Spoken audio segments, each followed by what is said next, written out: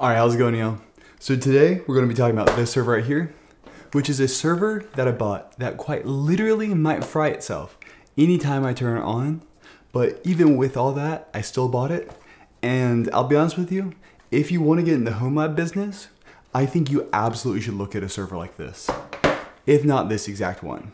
So this right here is the Supermicro A1SAi. No idea what that string of numbers mean. I'm sure Supermicro does though. 275F.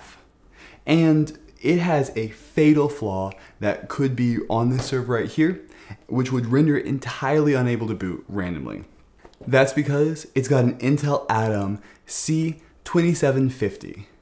And so of those of you who are not in the NAS business back 3 or 4 years ago, you probably do not know about the Intel Atom bug as much as people do.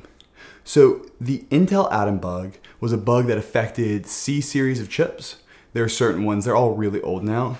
But what would happen is there was this bug, and I believe it was actually fundamentally hardwired into the logic on the board that caused one of the clocks to run way faster than it was supposed to and way more often.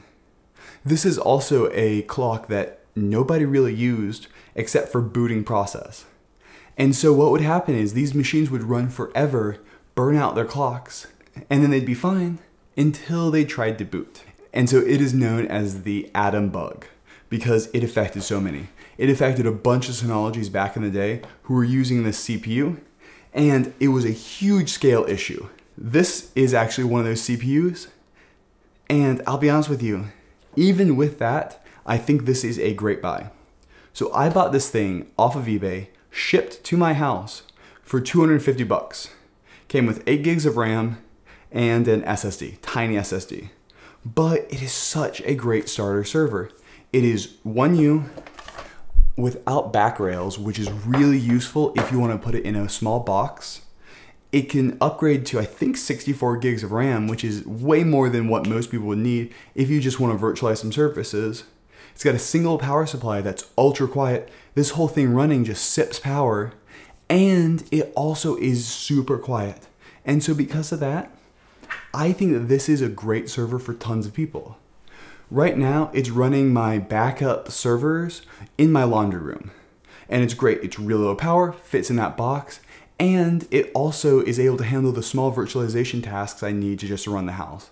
It runs the smart home, and it also runs a backup DNS server just in case anything happens. The reason I originally bought it, and I still plan to, is this is also a awesome, cheap starter firewall for people who want to get up and running with pfSense. And so it's got a very easy build here that you can just use and get gigabit performance out of a pfSense build without spending crazy amounts of money, especially if you want a rack-mounted solution. And so this thing is awesome. And while it does have the Intel Atom bug, there are 2 things that's going for it, which makes me feel okay about it. One, well, really 3, I guess. One, it's in a HomeLab. If it goes down, I back up all my virtual machines to my Synology nightly, and so I can just boot it from the main build. No big deal. That's not a good reason for most people, but let's be honest here. You are not an enterprise. If you have some downtime because of hardware failure that happens maybe every couple of years, you're doing okay. Your downtime is definitely going to be due to your own fault 9 times out of 10. 2, this server has been around for a while now. Those Intel Atom bug CPUs, it only affected about 1 in 3 of them, and it tended to kill them in about 3 years. This CPU was from 2015, I think. And so if it was running that entire time and it had that bug, it almost certainly would have been destroyed by then. And so there's a really good chance that it is totally going to be fine and it will run 24/7 till something else kills it. And finally 3, there is a janky fix.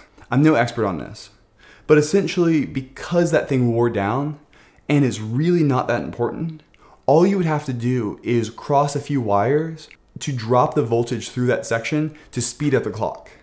And so people have done this and added resistors in there. And so that way they actually would have it running faster and working properly enough to boot. And so there is a fix for that if it does happen. And obviously if you're spending only 250 bucks on a server that is this quiet, it's not that big of a deal if it does fry itself and you are able to repair it yourself. It's a fun project. Let's go ahead and open her up and check it out.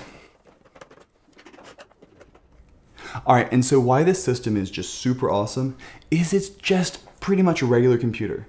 And honestly, that's why I'm trying to buy more Supermicro systems. Supermicro systems, they're really just computers that are in server cabinets. They're obviously built to server grade everything, but they're not locked down like Dell servers are.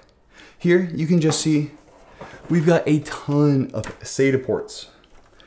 We've got 6 SATA ports right there, all accessible. Extra RAM DIMMs. You can just throw whatever you need in here, and it's a regular computer. It'll just work. We've got a spare PCIe card, and so I'm actually probably going to change out this right here from being a little hard drive bay. So right now, this bay is just used for hard drive for whatever reason you want to hot swap it.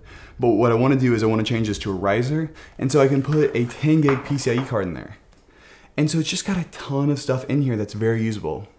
It does have a dedicated IPMI port right here. So it's the Supermicro IPMI port, but tragically it is running the old Java version of the Screen Remote Connect. And so I can't use it because Java's dead.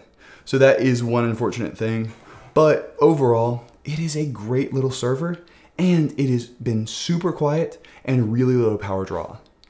You most likely do not need much more than this kind of performance in your HomeLab unless you're trying to do like crazy things with Plex or if you're trying to do video encoding.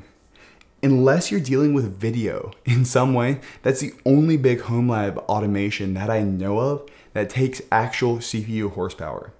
And so instead, I would really look at getting a system like this. It is low power draw, repairable, and really cheap. 1U and super light. It is an absolutely awesome server, and I'm going to be able to use it for so many different tutorials and things like that. I've got a bunch of videos planned for this where I'm going to show you how to set up PF Sense, all these different things, and it's just nice having a box that I can take apart and put back together and set up however I'd like to. That is just 1U, really light and easy, just like this. And so I've been really happy with this so far. I am probably, just because I'm a RAM hog, I'm probably going to look up and see how much it would be to upgrade this thing to like 64 gigs of RAM just to have a ton of memory in here, maybe 32. And so that way I can run a few more virtual machines in there because generally I'm not CPU limited, I'm RAM limited. But with how everybody's moving to DDR4 and now DDR5 RAM, hopefully I still should be able to find it pretty cheap. But we might be getting into a place where it's so rare to have it, it's starting to get expensive. All right, well that is gonna be it for this video because it is stormy outside and I'm sure you're gonna be picking that up on a mic.